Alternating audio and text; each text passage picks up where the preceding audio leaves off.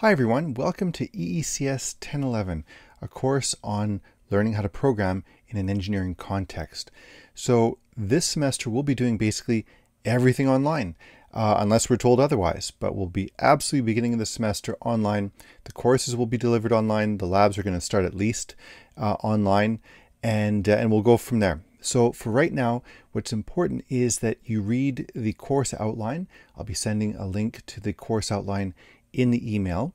I need you to buy the lab kit from the bookstore.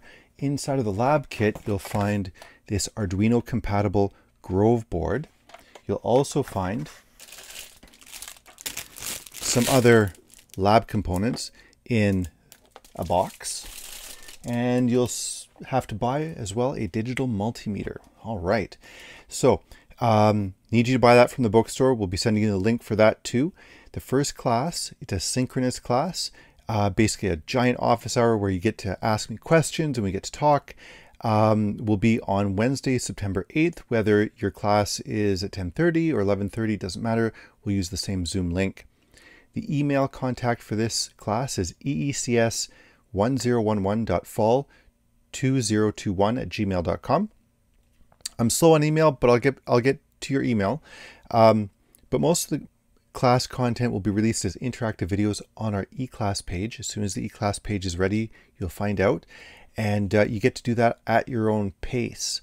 The course is graded based on proficiency-based grading or specifications-based grading. It's a little different than normal.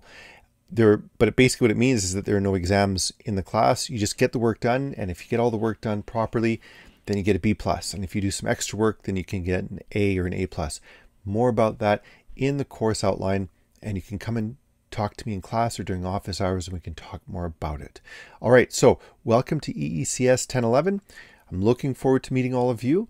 Welcome to York, welcome to La Sonde, and we'll have a good time even though it's online this year, but we'll do the best we can. All right, take care everyone.